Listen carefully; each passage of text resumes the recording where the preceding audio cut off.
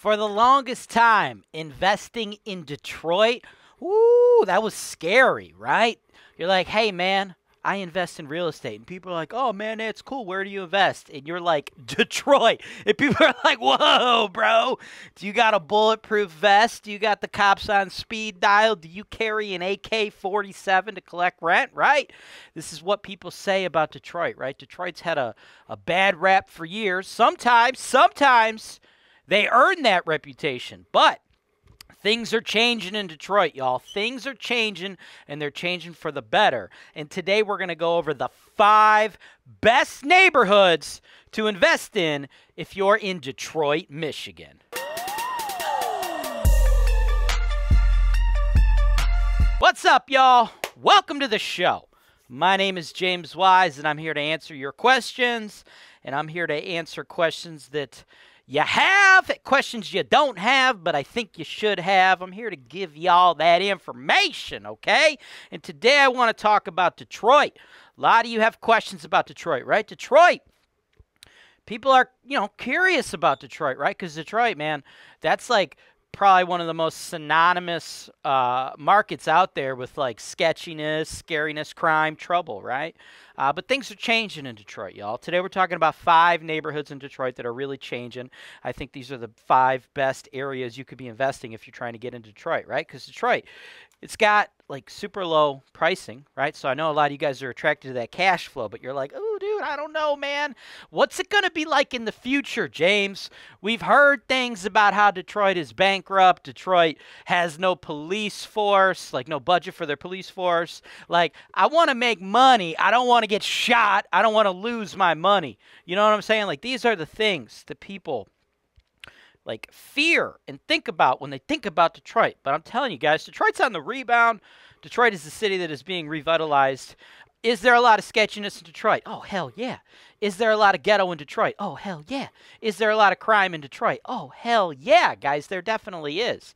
But you're going to get that anywhere you're in the Midwest, right? Holton Wise, we operate all types of ghettos, right? Cleveland, there's a lot of ghetto. Akron, a lot of ghetto. Cincinnati, Ohio, a lot of ghetto. Toledo, Ohio, a lot of ghetto. Baltimore, Maryland, ghetto. Indianapolis, yeah, there's ghetto. Kansas City, Memphis. Do I got to continue? Anywhere y'all go in the Midwest, there's going to be some ghettos, right? You can make money in the ghetto with Section 8 investing, right? But the real key to making serious money, guys, is you get into these rougher neighborhoods early, neighborhoods that turn around. If you can get in before that gentrification train starts chugging all the way out the station, you can get that low-cost cash flow and then that big, beautiful, fat appreciation paycheck on the way out. That is what the real investors do. If you could time that right, you could predict that stuff right, you can do that the right way, you're going to be filthy freaking rich, man. And these 5 neighborhoods, I think they're primed for that, okay? Now, a lot of people just like to be spec investors and just throw fucking bullshit out there, right? Just throw out guesses. Man, fuck that. We ain't throwing out guesses, dude. If you're going to throw out guesses, just fucking play the lottery or something. I don't know. If you're going to throw out guesses, go play roulette, man. At least you'll be right like 47% of the time if you just bet on one of the colors. No, what I like to do, I like to gather data and look at factual, tangible things when I'm trying to predict neighborhoods that are going to grow, to appreciate, right? Look at what's actually happening. Look at like institutional investing, state investing, things of that nature, right? And what I got for y'all here, I got 5 neighborhoods right here on the screen. 5 good little projects in these neighborhoods we're going to be talking about, right? My friends over at Logical Property Management, okay? Logical Property Management, just so y'all know, those are the folks I work with when I do deals in Detroit, okay? Those are my motherfuckers, right?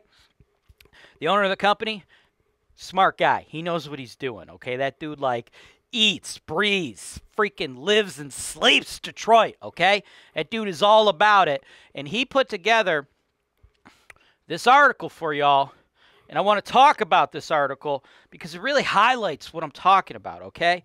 Now, what we have here, is Michigan, right? Detroit is on the brink of yet another exciting transformation thanks to a generous $14.5 million state grant awarded by the Michigan Economic Development Corp. Okay? Corp. Okay. So what we have, y'all, you have developers going in, right, to these particular neighborhoods, and the state is backing it, right? It's backed, right? They're like, yo, these 5 neighborhoods in Detroit, we need to fucking get this shit up. We need to make it fucking better, okay? So when you have the government working in tandem, right, you know, scissoring. If the government and, you know, developers are scissoring each other, y'all, if they're fucking getting in there, what that's going to do is that's going to take low-cost stuff, rise that tide. So this is where y'all motherfuckers need to be paying attention. You could buy a Section 8 low-cost rental property anywhere in Detroit, dude. You could, like, close your eyes, throw a fucking dart at a map of Detroit, and there's going to be some low-cost shit, okay? But you need to make sure you land in one of these 5 areas, okay? Because these 5 areas, we have actual tangible things happening in these 5 areas, folks. These 5 Detroit neighborhoods, a lot more money than you could put out, right? Big things are happening, so there's a good chance 5 years from now, 7 years from now, 10, 15, 20 years from now, your low-cost property is going to freaking arc much more than other ones if you just picked Detroit neighborhoods at random, right? So let's talk about this shit, okay? The Broadway Lofts development, okay? So developers are doing a $38 million proposal to do some, like, new construction, historical preservation, okay, and they're doing like a 9-story, 80-unit complex, all right? And they're doing low-income stuff, right? 20% of these units are going to cater to people making 60% of the median income in the area, okay? Right? So part of this $14.5 million from the state, this government money, is going to the Broadway Lofts development, right? Pay attention to that area. Invest. How about this one? The Fisher 21 Lofts, okay? You got the Fisher Body number 21 plant in Milwaukee Junction, okay? They're taking 600,000 square feet, okay? 600,000 square feet. They're turning that into 433 units, okay? 433 new units, right? That is a big thing. Right? They're doing that. State's coming in. They're kicking in some money, okay? How about the Arthur Murray Building in East English Village, okay? So you got developers doing an almost $15 million development there, right? 14.9 development in East English Village, okay? 25,000 plus square feet, right? It was like a fucking dance studio. Now it's going to be a 32-unit building with some retail space, okay?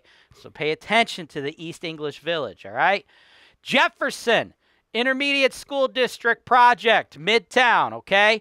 The old Jefferson School near 4th Street and Selden Street is being transformed to an office building.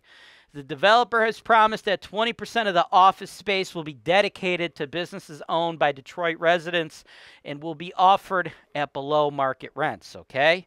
So it's like low-income business development, right? That's cool.